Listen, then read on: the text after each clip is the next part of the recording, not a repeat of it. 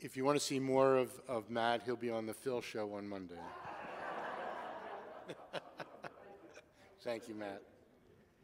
So you can obviously see why Matt's a very special person and looks at disease and cancer patients and survivors and health in a very different way. And it's just wonderful to hear him speak. So now we're going to turn to some of the more practical aspects, excuse me, of kidney cancer care. And our first speaker is going to be David Hoffman, who's going to talk about the standard care treatment, excuse me, for kidney cancer that's spread. So David and I met when he was a fellow at UCLA. I convinced him that kidney cancer was something he wanted to spend some time studying, and he's now a partner at Tower Hematology Oncology and a very experienced and skilled clinician. And David, thank you for coming. Thanks for having me. Thank you. I'm grateful to be here, and it's funny, whenever I'm asked to talk, I'm a little surprised because I feel like these are like Thanksgiving dinners and I should be sitting at the kids' table. But as Bob said, I was at UCLA as a fellow, and it surprises even me to say it was 17 years ago that I started over at UCLA. And when you start there, the chief asks you to identify a research mentor, and I asked Bob if he would be mine. And the chief was really surprised and taken aback a little bit. Because at that time, you could count the number of FDA-approved therapies for kidney cancer on one finger. And thanks to people like Bob and to Nancy, and actually to patients who participate in clinical trials, there's really been a revolution in this disease over the last 10 years. I don't think there's been a solid tumor that's had as much progress as in kidney cancer. So it's been very gratifying. So we're going to talk about where we are today, and then later on, well, you'll hear some other speakers talk about where things are going in the future. Kidney cancer is one of those strange diseases that, because it's so different than many other solid tumors, it really makes you think outside the rules. It forced people to think in a way that just didn't listen to the rules and pay attention to the conventions. So it really was an important model for expanding treatment among all different solid tumors. It turns out, unlike many other solid tumor cancers, there are a lot of limitations to treating kidney cancer. And we heard a great talk about the surgery of early-stage kidney cancer from Dr. Kim, but oftentimes when kidney cancer has spread, surgery is not the answer, nor so is ionizing radiation, because kidney cancer, compared to other tumors, tends to be resistant to radiation. What about chemotherapy? That's often the last thing we think about in advanced kidney cancer. And immune therapy can help people, but just not enough of them. We know from what Dr. Luthringer said that kidney cancer comes from a particular part of the kidney, the cortex, and that diseased kidneys have a very different appearance. But thinking about cytotoxic chemotherapy, what is chemotherapy? It's really just a poison to dividing cells. Kidney cancer doesn't really seem to be amenable to the use of poisons. So, unlike chemotherapy, which we consider kind of a blunt instrument, the treatment of kidney cancer has started to use much more precise, precision type of weapons. And thanks to people like Dr. Folkman, Judah Folkman, who published a paper in 1971 that talked about trying to starve cancers of their blood supply, that took 35 years to make a medicine that did that, there have been advances.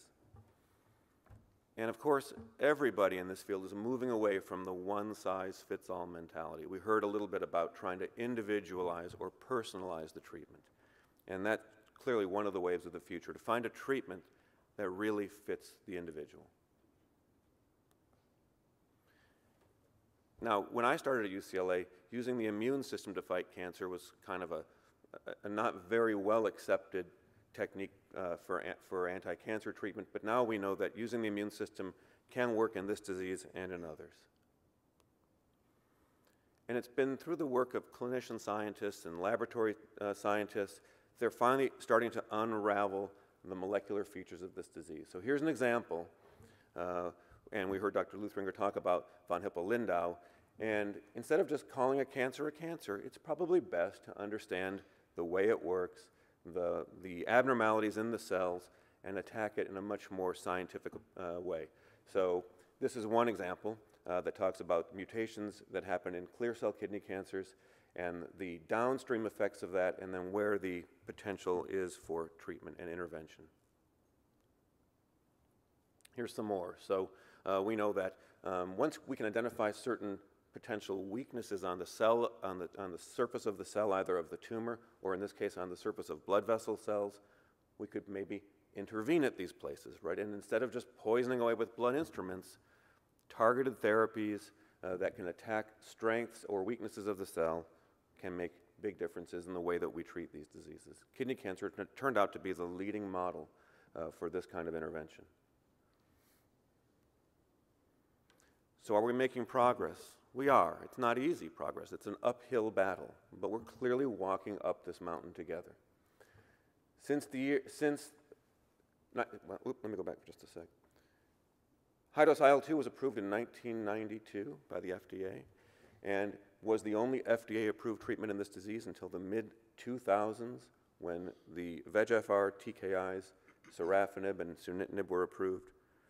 And since then, as I said, there's been a significant improvement in terms of the number of treatment options that we can give people with advanced disease. This is the incidence of kidney cancer, and we can see that it tends to be a disease of people in their middle ages. So in the year 2013, about 60,000 new cases were diagnosed. And there is a rising incidence of this. We know that the number of patients who died in the year 2013 was about 13,000, and that with advanced disease, metastatic disease, the 5-year survival is still less than 10%. At initial diagnosis, about 20 to 25% of patients have metastatic disease. Others develop metastatic disease during the course of their illness. There are some hereditary risk factors, and there are some risk factors that are considered to be sporadic or acquired. But as Dr. Luthringer said, kidney cancer is not one disease. There's a variety of different diseases. We know that clear cell kidney cancer is the one that's most typical or considered kind of the garden variety, but there are many others, and the word kidney cancer just does not really give justice to the diversity of this disease. How does it present? What kind of things can happen from kidney cancer? A lot of different things, of course, right? So we know there's a classic triad of hematuria, that's blood in the urine, pain on the side, and an abdominal mass, but that classic triad is seen in only the minority of patients. Many other symptoms or signs can arise. And there are a bunch of clinical syndromes or other findings, both laboratory findings and clinical findings, that makes this disease such a diverse presentation. Where does kidney cancer like to go? Anywhere it wants, basically, right? It can go to many different places. The pattern of spread is also protean. So frequently the disease can spread to lung, to bone, to regional lymph nodes, and on, including to the brain, and almost every part of the body we've seen disease spread. How do you predict the prognosis? Well, we know we talked about the staging and the grade. Both Dr. Kim and Dr. Luthringer talked about that. There's also something called the performance status. You know, when we see patients, we kind of gauge how are they doing? What's their performance status? How are they handling the disease? Do they have a lot of symptoms? Are they in bed? Are they up and around? This helps predict prognosis. I'm not going to reiterate what Dr. Luthringer said about the Furman grade. And we know that there's a reason that people are given a stage when their disease is diagnosed. It's to help predict prognosis. But even among those with metastatic disease, there's still a range, both in terms of how people do based upon risk factors that we can identify. So how do you pick a treatment for somebody who has untreated advanced metastatic kidney cancer that's already spread? Well, here was a trial that was interesting that looked at taking a medication called sunitinib, which we all know in this room, and compared it to an older immune therapy, interferon. And interferon was one of those immune therapies that worked in a kind of a non-specific way to boost the immune system. You know, many of us believe that one of the reasons cancer spread is that the immune system has failed to do its job to protect the body from cancer. And somehow strengthening the immune system might be a way of fighting the cancer, that the immune system could be somehow empowered to fight the cancer rather than using a medication to kill the cancer itself. So interferon was one of those older immune therapies and was compared to this newer medicine, sunitinib, which was an offshoot really of that work from Dr. Folkman, which said that one of the ways that cancers grow and spread is by nourishing themselves with a blood supply. And maybe you could, instead of just poisoning cancers, starve them to death by choking off their blood supply. Sunitinib is an oral medicine that tried to do that and tries to do that. And you can see, compared in this study, sunitinib outperformed interferon in terms of the rate of response, the time to progression, and there was a trend towards an improvement in overall survival. Another medication similar to sunitinib, even before it was approved, was sorafenib, and it was also tested against interferon and showed similar kinds of improvements in terms of tumor shrinkage, but not as great an overall response rate. Bevacizumab, Dr. Kim mentioned this medication. This is another one of those angiogenesis inhibitors, one of the medicines trying to starve the tumor of its blood supply. Again, with an immune therapy, interferon versus interferon alone. And as Dr. Kim mentioned earlier, this led to the approval of bevacizumab in this disease. What about the so-called poor prognosis patients? There are some people who have some adverse risk features at their initial presentation that make them higher risk or poor prognosis compared to others. And in those patients, using a different class of medicines, inhibitors of an enzyme called mTOR, in this case the medication is called temsirolimus, in poor prognosis patients appear to have a significant benefit. So we try to identify these features in patients. These are the so-called poor risk features. In the temsirolimus trial, 3 of the 6 features mentioned here needed to be met in order to call one a poor prognosis. That was an elevation of an enzyme lactose dehydrogenase, hemoglobin that was low, so-called anemia, an elevated serum calcium level, a rapid presentation after nephrectomy, a rapid relapse there, a poor performance status, and multiple sites of metastases. Those are so-called poor risk features. And in that trial, compared to interferon, temsirolimus outperformed. Are these medications safe? When we treat people with advanced diseases, we try to adhere to a principle, which is, let's not give a treatment that's worse than the disease. That doesn't seem to make any sense. So it's important not only that the medications are effective, but they need to be safe as well. And it turns out that these are, and when matched up against things like chemotherapy, really look much, much more favorable. So there are side effects with these agents that can't be glossed over, but they're not the kind of side effects we worry about with chemotherapy typically. So there are some laboratory changes we see and we track them. There are some clinical changes that we look for, but for the most part, they're very tolerable. What about the home run, right? Is there a chance that we can still hit the home run in this disease? That's interleukin-2 still. So high-dose interleukin-2, I briefly mentioned it, was approved by the FDA in the early 90s. It's a very interesting medication. It has no specific anti-cancer properties. It is purely an immune stimulator. It, in a non-specific way, increases the immune system with the hope that some of the cells that are generated by this medicine can identify a cancer and eradicate it. And work that was done by Dr. Figlin and his colleagues showed that though there was a small response rate, the majority of people do not respond to high-dose interleukin. A significant number of them who do respond can have a durable, long-lasting response that may even be a cure. Who benefits from interleukin? Who do we offer this medicine to? Well, typically, it's people with clear cell cancers rather than non-clear cell, and those who can withstand some of the toxicities. There are some pathologic correlates potentially that might also predict for response, although that's still a work in progress. And again, this talks a little bit about the molecular biology of those who might be better candidates for high-dose interleukin versus molecular targeted therapy. Once people have been treated with initial therapy, most of the time the disease will change. It evolves, and there will be a need for second-line treatment.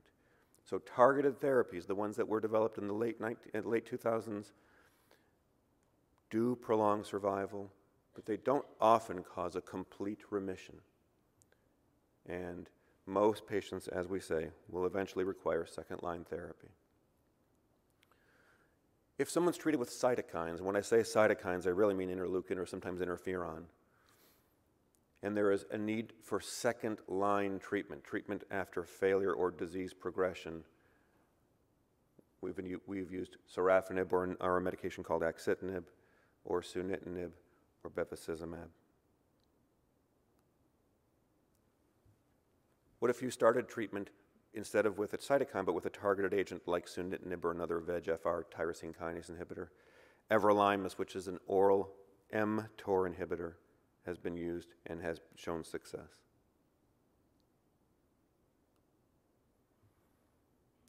There seems to be an importance of the sequence of treatment. So, and there have been a variety of trials that have looked at trying to figure out what is the right sequence. Is it angiogenesis inhibitors first, followed by VEGFR TKIs? Is it a sequence of the VEGFR TKIs? Is it mTOR inhibitors before or after? And are these safe in these sort of second line? Can you offer these kind of agents to patients who've already been through therapy? And the answer is yes. What about giving interleukin-2 after someone's progressed? That one doesn't look to be as effective. There isn't any really good data that says that people who've already progressed after receiving angiogenesis inhibitors would benefit from high-dose interleukin-2, which really means that if someone's a candidate for high-dose interleukin-2, we try to offer that as the first treatment. So how can we do better? What are we doing now? How can we optimize our treatments for people who have advanced disease with the current treatments that we have?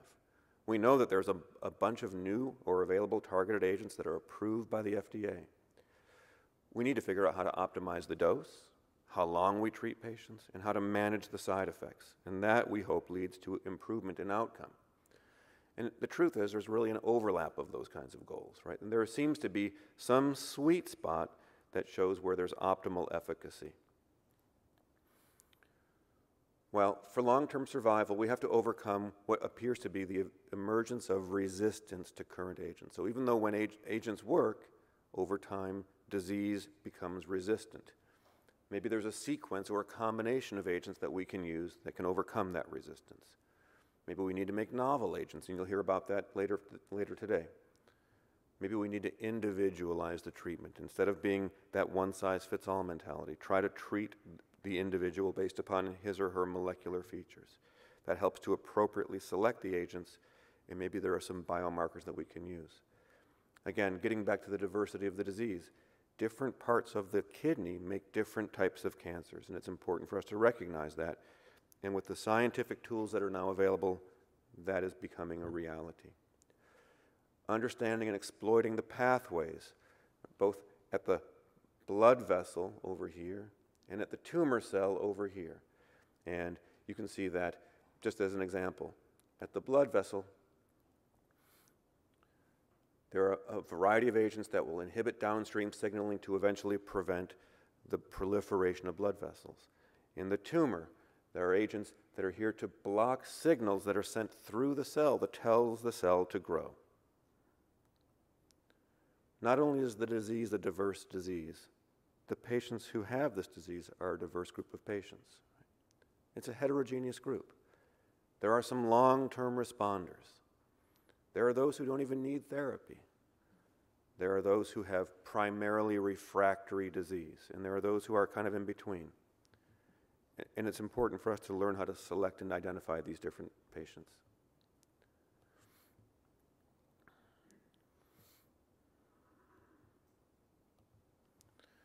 So the current state, there's been truly an explosion in the choices over the last less than 10 years. Now there are 8 FDA-approved drugs where only a few years ago there was but one. 3 different classes of agents. They've proven to slow down the progression of this disease. They prolong patients' lives. Immune therapy is still available to us and can still be the home run. Inhibitors of the vascular endothelial growth factor, right? This is blocking angiogenesis. A variety of these agents, including agents that are not yet approved, like the one at the bottom of the screen there. And inhibitors of the enzyme mTOR.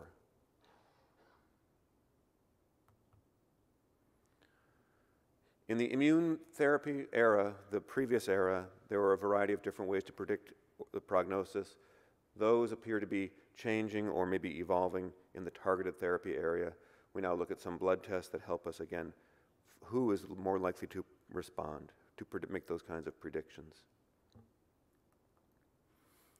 NCCN is a collection of academic cancer centers that publishes guidelines of treatment based upon the available level of evidence.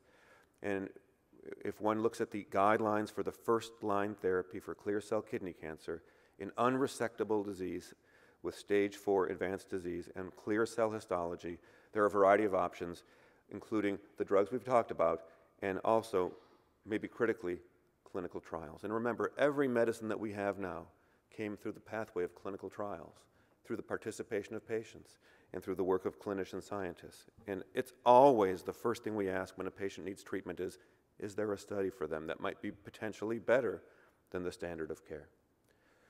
What about for non-clear cell kidney cancers? They're the minority of cases, and they have a different biology, but there are still options in non-clear cell cancers. Of course, the immune system. The disease remains a potentially immunotherapy-sensitive disease, both with interferon and high-dose interleukin. And the important point, of course, with high-dose interleukin is that there is no targeted therapy. It's the bottom line of this slide. There is no targeted therapy that has been able to produce durable responses like high-dose interleukin 2. So a bunch of trials. I don't need to belabor the data, but here's a summary slide for patients with poor risk disease, first-line therapy, temsirolimus is a standard option. For those who are treatment naive, who have a better risk profile, there's a variety of different agents that are mainly VEGFR TKIs or bevacizumab with interferon alpha. And we know that as time has gone by, there's been a lot of real-world experience with more than 4,500 patients with sunitinib that proves long-term benefit and tolerability. We know we're going to try to find this sweet spot for effective therapy management. We're trying to figure out how much daily exposure to some agents like sunitinib is meaningful and whether longer exposure might be better than shorter exposure. It turns out that maybe longer exposure is better. That the longer you're on these agents, the better they work, as long as there's not an important reason to change. There was an interest in trying to figure out the sequencing of sunitinib, whether it should be an everyday treatment or sometime on, sometime off. And it turned out that the intermittent therapy was superior. There was a trial that was comparing pazopanib versus sunitinib in a trial called COMPARES. These are similar agents, and it looked like they were quite similar in terms of efficacy, but maybe there was a favored side effect profile with pazopanib versus sunitinib. It's certainly non-inferior and may have a better side effect profile. This constellation is Pisces. This was the trial called Pisces that asked which do patients like better, a medicine like pazopanib or an agent like sunitinib at standard dose and schedule. And it turned, these were blinded studies. People didn't know which one they were taking, but there was a patient preference towards pazopanib in the Pisces trial. And then a trial comparing everolimus and sunitinib and crossing over, trying to, again, get the sequence. What's better first, a VEGFR TKI or an mTOR inhibitor? And it turned out that using these slides I don't need to go through, but to let you know that it looked like giving everolimus followed by sunitinib was not as good as giving it the other way around. That sequence of first-line sunitinib followed by everolimus was a superior event, a superior strategy.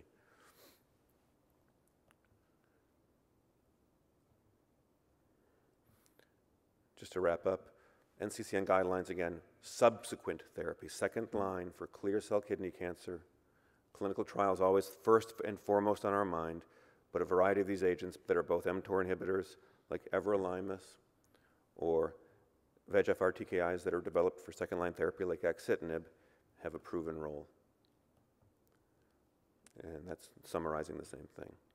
Is there any way to predict the future?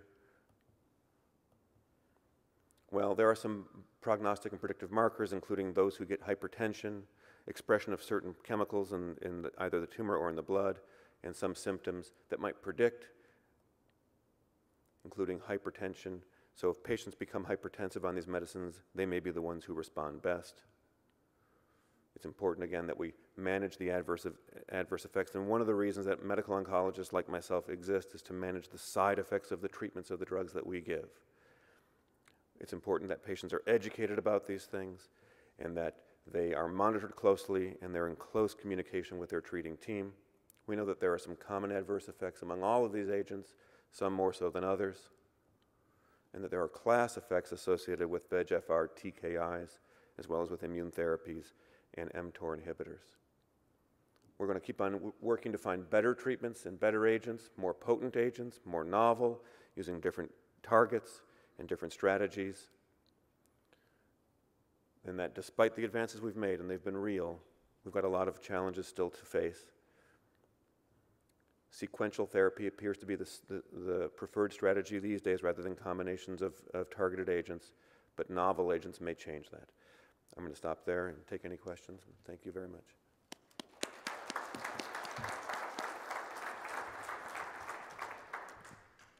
We have time for a few questions. Step up to the microphone. Do you have to do anything to it, or is it working? You just have to talk into it. Okay. Concerning the blood pressure, you were talking about by raising it to make the sunitinib or one of the other drugs work better. Is that done by the doctor just by changing your medication if you're already on hypertension drugs? Or is that how you basically manage that? No, well, in terms of managing, so there's 2 points. One is some patients develop hypertension from these drugs, right? The drugs cause hypertension in a certain number of patients. Turns out that the patients who become hypertensive are the ones who seem to benefit the most, so it's kind of a marker for us. We kind of hope to see a rise in the blood pressure when these agents are given.